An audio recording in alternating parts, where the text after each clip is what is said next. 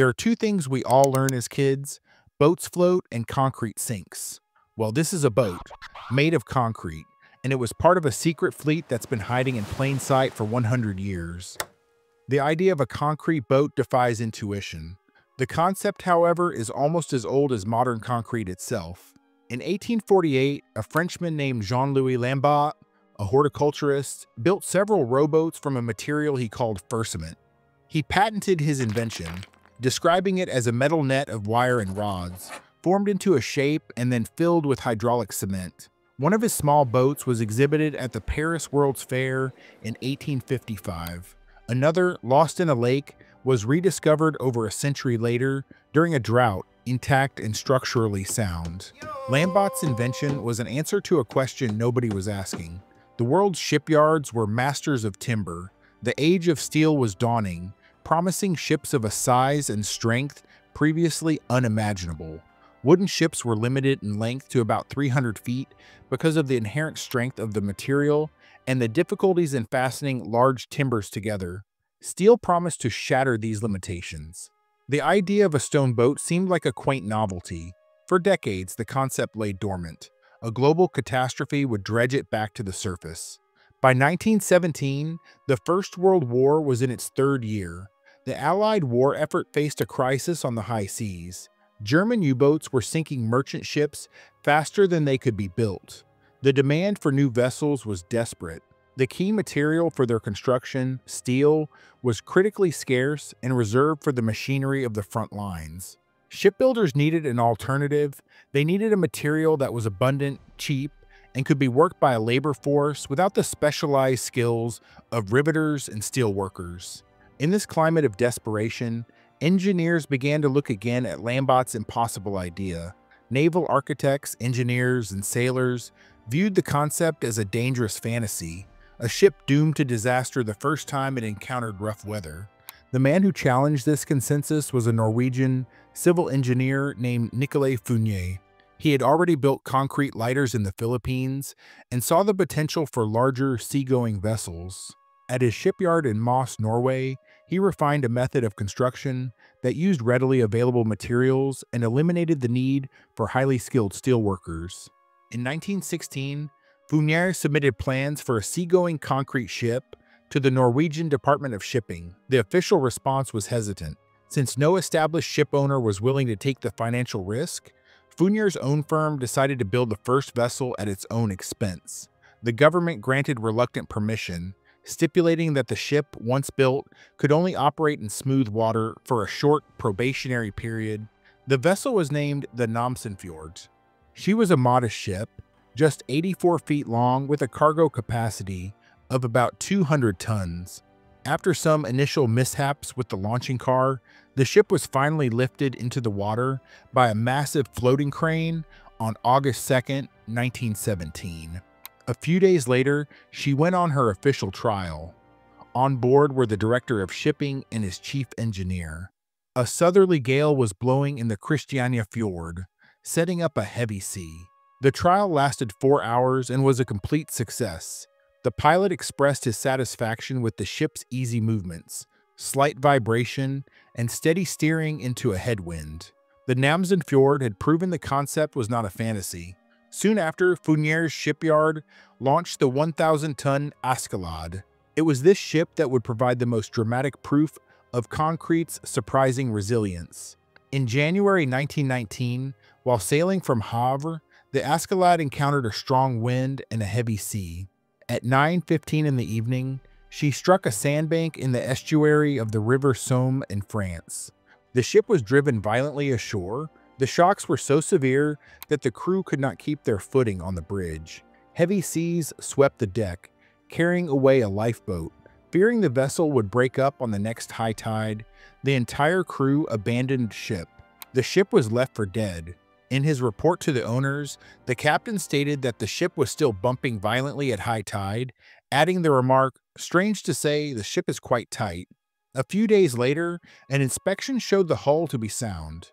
10 days after the grounding, a thorough inspection in London confirmed the finding. The ship was returned to service without any repairs to the hull. Across the Atlantic, the United States government had been watching Norway's experiments with intense interest. While the government deliberated, a private company took the initiative. In San Francisco, the San Francisco Shipbuilding Company, led by its president W. Leslie Common, began construction on a vessel that would silence much of the skepticism. The ship was named the Faith. The Faith was, at the time of her completion, the largest concrete ship in the world. She was 320 feet long, with a cargo capacity of around 4,500 tons. Her construction was notable for its workforce. The vessel was built by about 45 house carpenters. Launched in March 1918, the Faith soon embarked on her maiden voyage. During the voyage, she ran into a stiff gale with 65-mile-per-hour winds.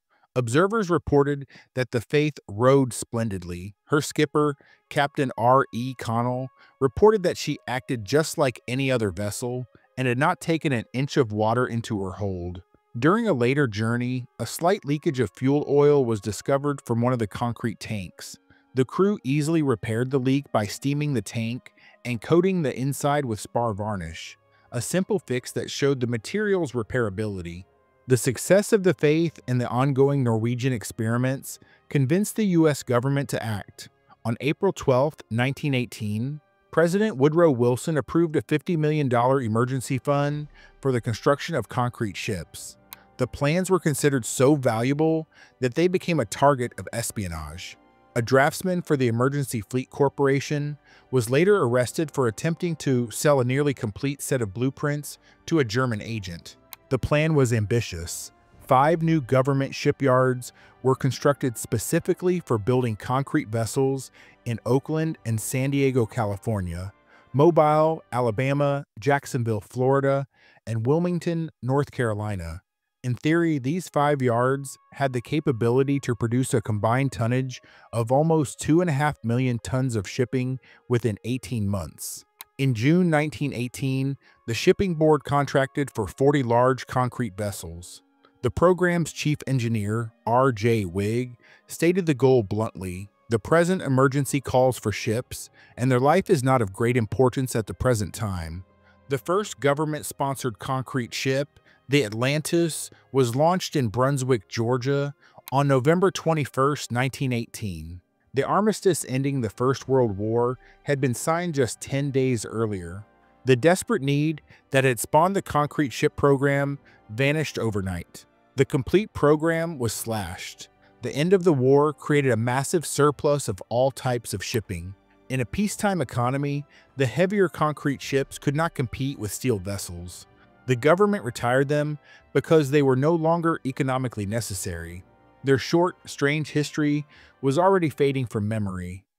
This is where their story ends and their legend begins.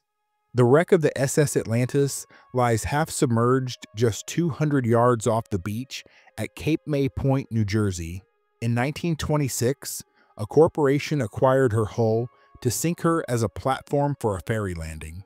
Before she could be positioned, a storm blew in, driving the massive hull aground.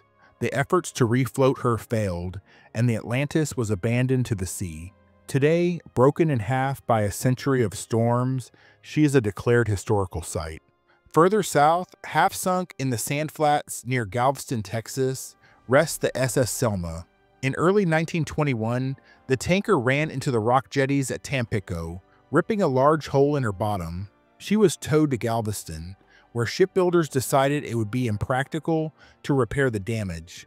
The solution was to dredge a channel specifically to tow her into the sandflats and sink her.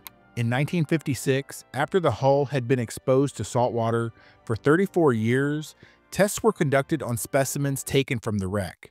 The condition of the reinforcing rods was excellent. The general condition of the concrete itself was also found to be excellent. Perhaps the most colorful fate belongs to the SS Sapona. After the war, she was sold to a Bimini saloon keeper and used as a floating warehouse for rum runners during Prohibition.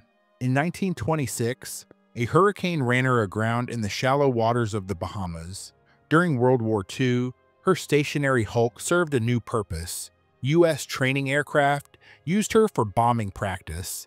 Today, she remains where the hurricane left her, a skeletal wreck popular with divers, her concrete hull still largely intact. The great concrete fleets of the First World War were not failures of engineering. They were a technology born of necessity, a desperate gamble that paid off, only to be cast aside when the crisis passed. The silent, hulking remains of the ghost fleet that lie scattered on our coastlines are not monuments to a failed experiment. They are proof that when the need is great enough, even the most impossible ideas can be made real. They stand as enduring evidence that concrete, the very symbol of immovable weight, can be taught to float. The idea of the concrete ship did not die with the Armistice of 1918. When the world was once again plunged into war 2 decades later, the desperate need for shipping tonnage led to a brief revival of the technology.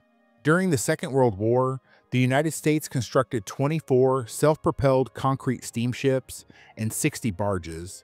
2 of these vessels made a significant contribution to the war effort when they were intentionally sunk off the coast of France to serve as landing platforms in preparation for the invasion at Normandy Beach. Britain also contributed a few coasters, hundreds of barges, and a floating dock that is still in operation in Norway today. After the Second War, the technology evolved. The heavy conventional reinforced concrete of the World War era gave way to the lighter, stronger, and more sophisticated techniques of pre-stressed concrete. In the Philippines, a fleet of 19 2,000-ton capacity pre-stressed concrete barges, designed by Alfred Yee, have been in continuous ocean service since 1964, carrying both dry cargo and petroleum products.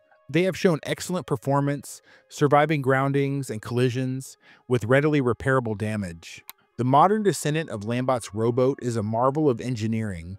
The ARCOLPG terminal, constructed in 1975, is a massive 68,000-ton displacement pre-stressed concrete vessel. It is not a ship in the traditional sense, but a floating platform, 461 feet long, outfitted as a liquefied petroleum gas processing and storage facility. After its construction in Tacoma, Washington, it was towed 8,700 miles across the Pacific Ocean to its permanent mooring in the Java Sea, Indonesia. From a French garden to the open ocean, the story of the concrete ship is one of persistent innovation against a wall of skepticism. The great concrete fleets of the First World War were not failures of engineering. They were victims of peace. They were built for a world that ceased to exist the moment the guns fell silent. They were a technology born of economic necessity, a desperate gamble that paid off, only to be cast aside when the crisis passed.